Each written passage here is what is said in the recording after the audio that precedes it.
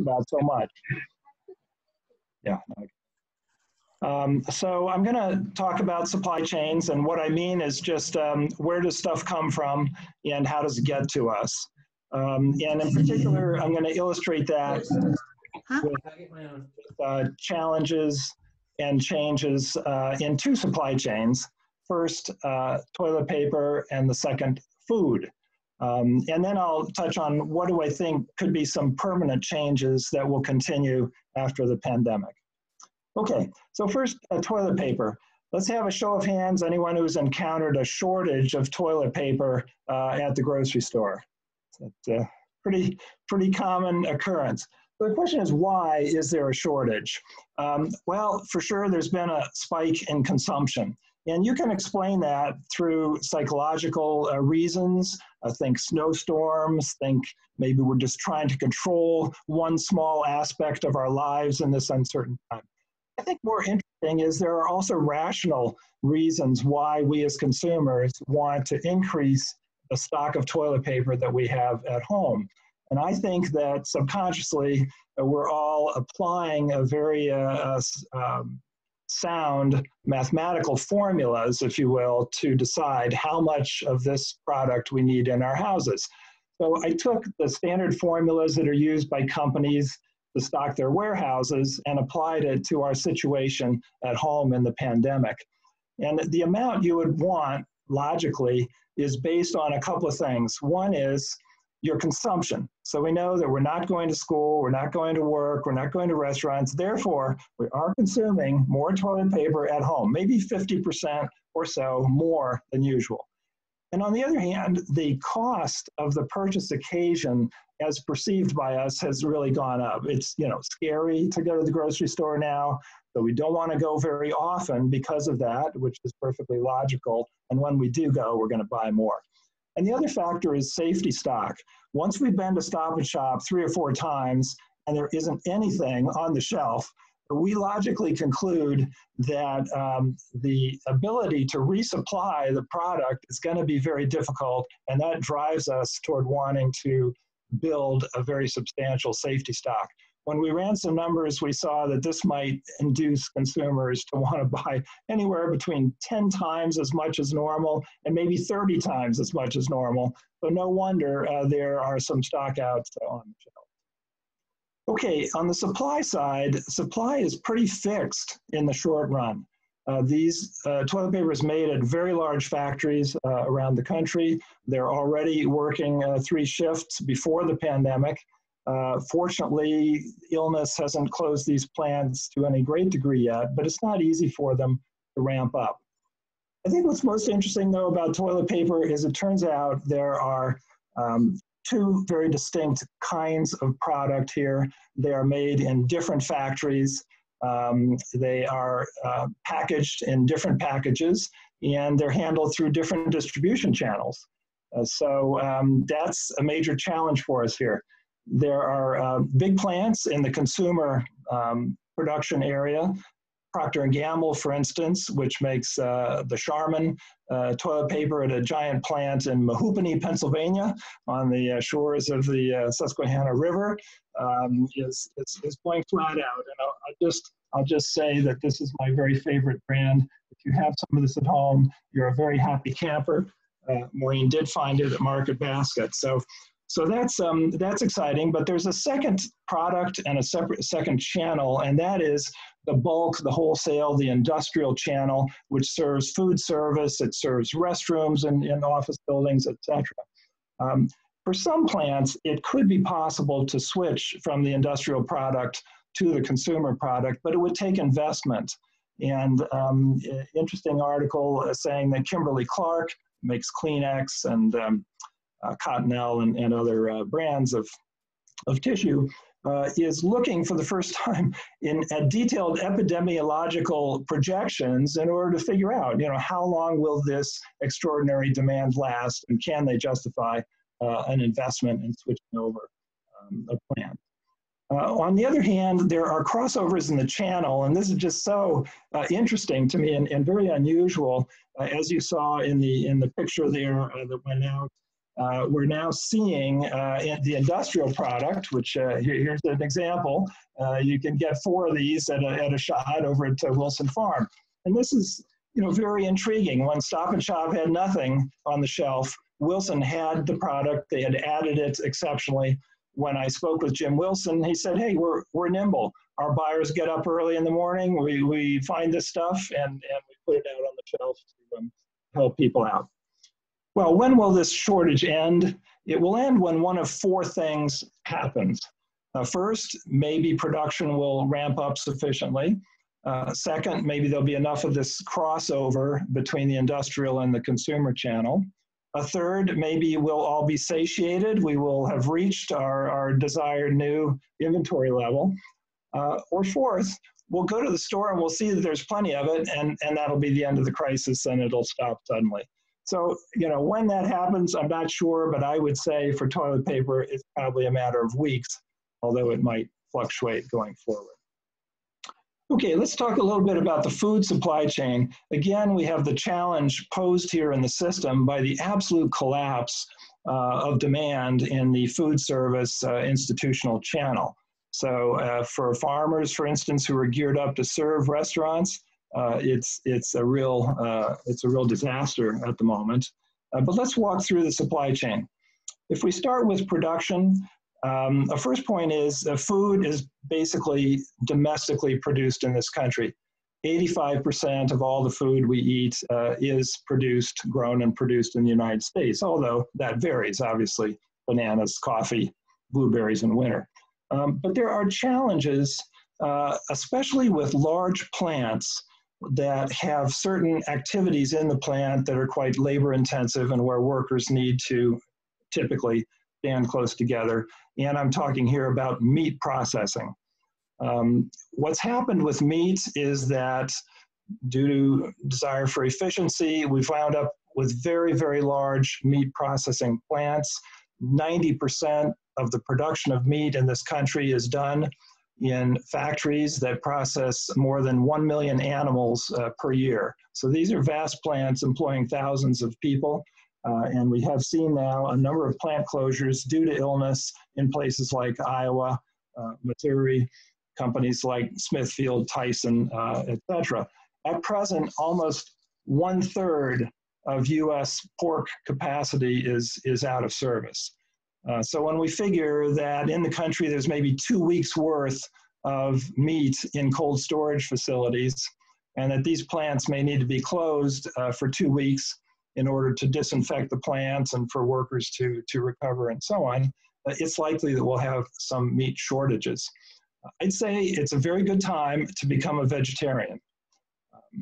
Of course, fruits and vegetables are not immune. We know that we have migrant workers, many undocumented immigrants working out there in the fields. Not so much of a problem for planting, but when we get to the harvest this summer, we have to hope that the virus is more under control. It is also more decentralized than meat, so that's a good thing. It's interesting that now the nation's pickers and packers are called essential workers. So that's great. And it's nice to see some attention given to these workers, whether in newspaper articles. There was also a television ad recently by Kraft Heinz where they took you inside one of the plants, and the workers were visibly quite proud of the job they're doing, cranking out the Kraft mac and cheese and the Heinz ketchup. But in many fields and plants, we're looking here at very socioeconomically disadvantaged workers. And there's a whole set of issues that need to be addressed around that. Okay, turning to distribution, again, there are these 2 channels, the industrial channel and the consumer channel. About half of all the food we eat is consumed away from home, and the other half in the home. There's also a 3rd channel, which is food banks. And that channel is in trouble right now. There's less excess from the grocery stores to provide to the food banks. And of course, the rise in demand has been dramatic. So that's a channel that we need to support and think about in these times. There is crossover, as there is with toilet paper. We see examples, of course, restaurants pivoting to pick up and delivery. We also see small-scale producers around the country, ranging from fishermen who formerly supplied restaurants in San Francisco, now willing to make home deliveries direct to consumer. You see people foraging wild mushrooms in California and Colorado, again, looking to go direct to consumers. I'd like to mention a major change that has driven some of the stockouts we see in the grocery stores, and that is that over the last 3 or 4 decades, the retail merchants have really gotten into the just-in-time mentality. So their concept is, I don't want to hold any inventory. You, Mr. Manufacturer, you take the hit, you carry this stuff. Our margins are very slim. We can't afford it. We don't want it. It's all going to be very nimble and quick. Well, different companies run their supply chains differently. In Atlanta, for instance, if you go into a Kroger's, you might find that there's some pretty bare shelves because their fulfillment from their warehouses has only been about 50% or so in recent days to their store shelves. On the other hand, in the same area, Publix has a different strategy where they do use a distributor to hold stock for them, and as a result, there's plenty of product on the shelf. You can see some of those differences here in the Boston area. Of course, it varies from day to day, but in general, I would say places like Market Basket appear to have a different supply chain management than Stop and Shop. Just want to touch on drivers. We know that about 2/3 of everything that moves around in the United States is moved by trucks. Drivers have been declared essential workers. They've got a newfound pride, I would say, in their job. Turnover is down. And I don't really see a problem with trucking because the demand for other products in the economy is down so much that has freed up capacity to serve the person. And finally, in terms of the consumption experience, the retail shopping experience that we all have, I would say in particular we're seeing empty shelves for 3 things. Paper products, as we mentioned earlier, baking supplies. And so this is the phenomenon of all these guys that used to be at the office and now they're home. What are they doing? They're either growing beards or they're baking bread, okay? So that's why the yeast and the flour, I think, is not available. And the other thing that's in sometimes a short supply in the grocery stores are comfort foods. So think chips and dip and ice cream. And I would just like to say that this product is available over at Stop and Shop. It's very good with some hell of a good dip. So just want to mention that for your consideration. The other thing we're going to see is, in general, there will be less selection. So for factories to increase their output in this time of very high demand, they're going to reduce the number of individual items that they produce to be as efficient as they can. And that's why you just aren't necessarily going to see as much choice for certain consumer goods on the shelf. But, when you go to Wilson Farm, their produce aisles are stocked. And they've been very, I think, imaginative in offering, in addition, toilet paper and hand sanitizer. Jim Wilson says very strong demand for the basics. Well, what kind of lasting changes do we foresee? I see 5 major things that could last. The first is just a general de-risking of the supply chain. The pendulum has swung so far over towards low cost, just in time. It's going to have to shift back some towards lower risk, and that would be true at many different levels. For governments, I think that the need for better contingency planning, a more coordinated response management to viruses and other sorts of crises, if we compare the federal states collaboration in Australia, for instance, against what it's been in this country, it's quite striking. So there's work there, as well as the development of federal contracts for drug supplies when the vaccine is eventually developed, etc. So there's things to do there. For companies, there's going to be a lot more attention given to supply chain risk planning. There'll be more localization, less reliance on far-flung supply chains from China, less concentration in huge factories, a more spread out approach. People like Hershey, for instance, the CEO there, Michelle Buck, laid in supplies of raw materials and finished goods very early on in the crisis. When we look at a Kimberly-Clark, we know they're doing some very sophisticated planning. I also expect to see better sensing and control tools deployed by companies so they can get a handle on things that are perturbing demand or supply much earlier in these kinds of crises. There's lots to be done for workers. I think we mentioned that, and they certainly deserve our thanks, from truckers to grocery store clerks and farm workers. And at the household level, I think we all have a new appreciation of the value of preparedness and safety. A second trend I see staying with us is online ordering and home delivery. I think that's here to stay. When you consider last year, grocery was the product group that had the very lowest penetration of e-commerce, online ordering. Only 2% of groceries last year were ordered online versus consumer electronics, probably 20, 30% or more. Well, that's changing very fast. What was once a phenomenon limited to well-to-do young urban professional folks in New York City, all of a sudden, those of us in our 70s or 80s and so on are placing these orders and figuring out we can do it. Whether we can snag a delivery slot is another question, but we're finding that, yes, it's very useful. So that's here to stay, and the role of companies like Instacart, Amazon, Fresh Direct, Mercado is going to take a step function leap forward at this time.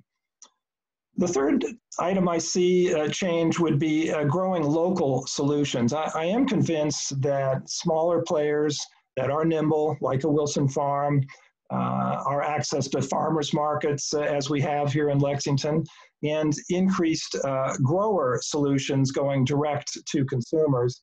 I think that's a change that is here to stay, and a good one. The fourth change I see is automation, both at production plants and at stores and fulfillment centers. These are trends that were already underway, but they're getting a huge boost when we see the shutdown of plants due to too many workers in too close confinement. It will, I think, encourage investment in automation. Some very interesting solutions now also to allow grocery stores to put a small-scale automated picking system in the back room, which would allow a faster fulfillment of online orders than they can do at present by having pickers run up and down the aisle. And finally, I just think there's going to be all kinds of new business models that are going to pop up based on this crisis, which are just so interesting. We don't know what they are yet. Will they involve drones? Will they involve self-driving vehicles to deliver these things to our homes? I'm convinced there'll be many interesting new business models that come out of it. So let me stop there. Thank you very much. I'll pass it back to you, Sarah. Thank you, David. That was very interesting. And now we open the floor for questions. So if you would like to ask a question, just raise your hand by the in the participants list.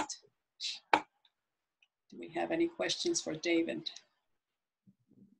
On the participants list. Marty? Yes. I have a question, David. Yes, Marty. What's wrong with the supply chain that farmers are dumping all their milk and plowing under all so many of their products, their produce, while we've got people that are starving? That's a real disconnect for me. I don't understand how that can be, and can it be fixed? It is, Marty. I feel that's one of the most dramatic scenes we've seen play out on TV and then the newspapers is milk being dumped and crops being plowed under. So I think that in the short run, what it means is that these are products that were destined to that other channel, to the food service channel, to restaurants and so on. And they can't, this is all based on contracts and arrangements and so on. And those farmers have not been able to pivot to either, supply that to grocery stores or, more to your point, to food banks, when there are people going hungry. The challenge I saw in one case is they don't have the workforce to do the packaging. These are bulk materials. These are truckloads of onions or vast quantities of milk. They aren't packaged in a suitable format to provide to people. So I do think it'll change a bit over time, but of course that's not either a sustainable solution for those farmers to give their product away forever. But it's very hard to see that. I agree. Tim Jacoby. Hey, David. David, thank you very much. It's very good presentation. Appreciate that.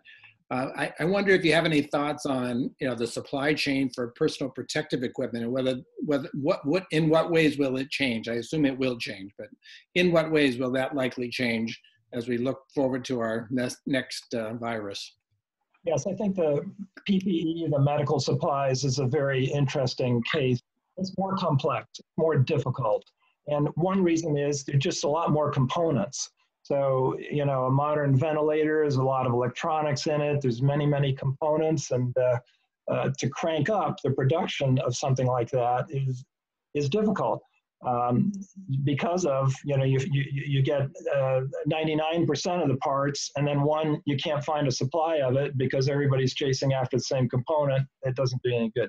I've been quite heartened to see that everything from big companies to small people have jumped in. It was great to see General Motors put out its first ventilator very quickly. Another interesting case is the old Brooklyn Navy Yard down in New York has been transformed into a bunch of small players, little manufacturers, and they've teamed up with engineers from MIT to develop a design for a simplified ventilator, and they're producing those. I even have some friends who run a greeting card company here in the Boston area called Love Pop Cards. I don't know if you've seen them. It's very interesting. And they are developing and producing face shields and so on in their factory in Vietnam. So they're, people are rallying for sure. But it caught us very flat-footed. I'd say everything from masks, respirator masks, even though our granddaughters are now making some nice masks, which is good. But, very flat-footed. If you look at the number of ICU beds per capita in Germany, way above what other countries have had, and the early emphasis on putting tests out there so you could localize the problem. I do see that the federal government has gone into some contracts to assure manufacturing capability when a vaccine is developed. So hopefully that vaccine will, be proven effective in the coming months. And at that point, then there's the question of manufacturing millions, if not billions, of doses of this, vaccine. So that's another big challenge, but it's a tough one. I think it's harder, and there's some encouraging progress, but it's a pretty sobering reality. We have David Rose. Hi, it's Ruth, actually. Hi, David. This was just terrific.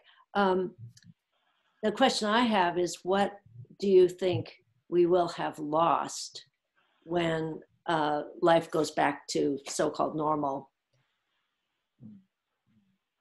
Well, many things, I'm sure, but in terms of the supply chain, and in terms of maybe our shopping experiences, I think it's going to likely be different for quite some time, unless and until we develop a vaccine or we discover that 90% of the population already has had the virus. I just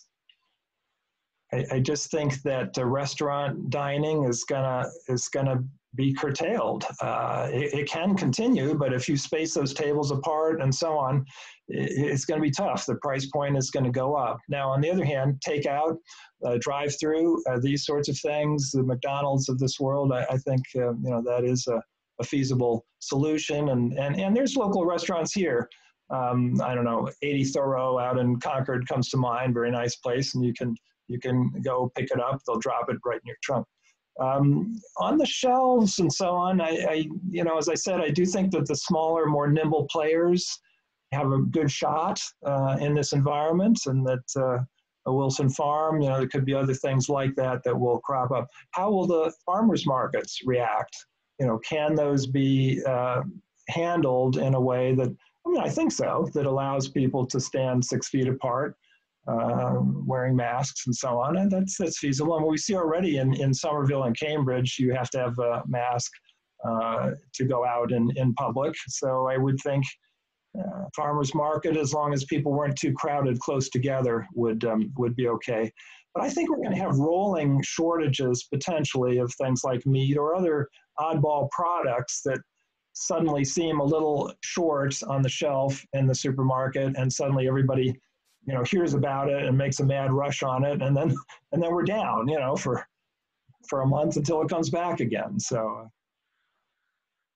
some of the changes I see. We have David, John Cohn. Yeah. Okay. Wait a second. Thanks, David. That was great. I was interested in your talking about the dangers of the just-in-time idea of supply. In fact, there was an economist on the radio this morning who talked about a shift from just-in-time to just-in-case. But I guess what I want to get is your take on how likely is it that we'd make a larger shift that way, or how likely is it that when the crisis is over, people will kind of fall back into what seems the most efficient and in the short term most money-making strategy?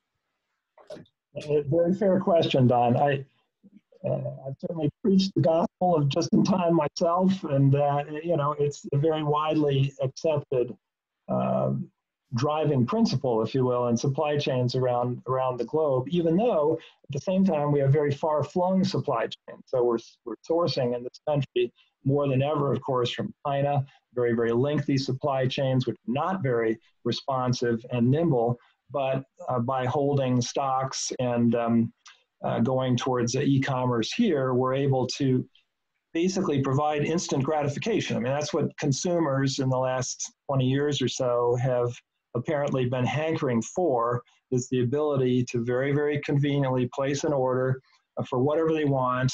And Amazon has now spoiled us all that, you should be able to get that the next day. No questions asked, no problem. Well, that has given rise to an efficiency focus, this whole just-in-time, which works fine in normal time. That's the problem.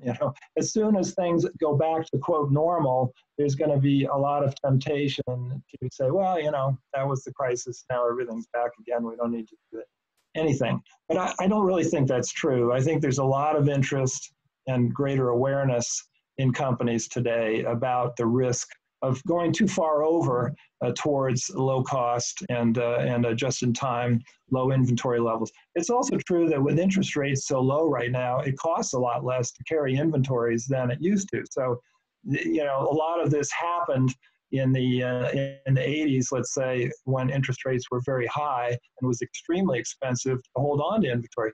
I had a chance to talk to Tim Cook years ago when he was the supply chain head at Apple Computer.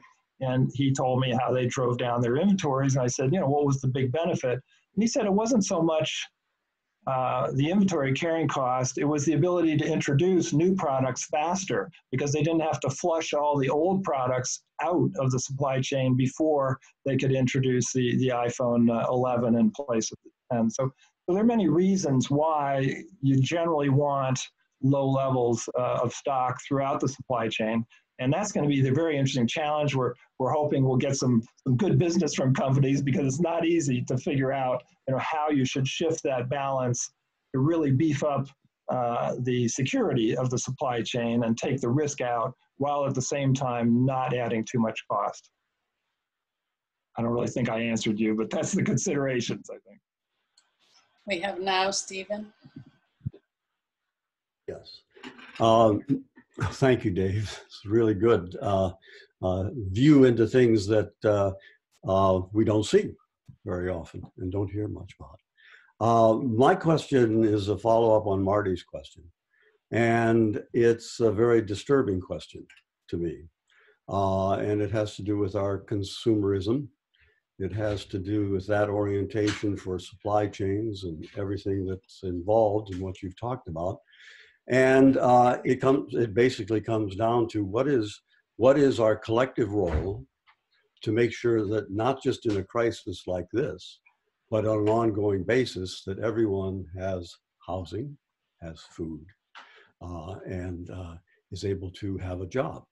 And this food crisis, to see those, I mean, I can't tell you how the depth of the tears or the fluidity of the tears in watching those clips which we've all seen, you know, of the fields being plowed under, the milk being going down. And we can say, well, there are two, as you've described very well, and it's a complicated situation to be sure, but there is something fundamentally wrong with the moral decision and our moral, well, if I were to quote an old mentor, Bill Coffin, who was rather prophetic, he said basically we're morally bankrupt if we allow that to happen.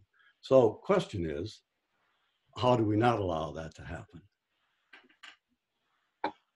It's a good question and a big one, Stephen. I really think of workers, particularly migrant workers in the fields and people who are maybe not migrant, but are still very heavily immigrant folks at the lower end of the economic scale who work in these meat processing plants. It is tough, nasty work to do. And I think, just as you said, these people are largely invisible to us. You know, we go to a lovely little shop like Wilson Farm, we look at the beautiful produce. We aren't really very directly confronted with that reality. I guess my hope would be seeing these people labeled essential workers at least feels like a small step in the right direction, and maybe with a change in the fall in our government, we might actually be able to do some things to pay the right attention to the basic needs of these folks. I mean, I'm convinced that the reason why these meat plants have to close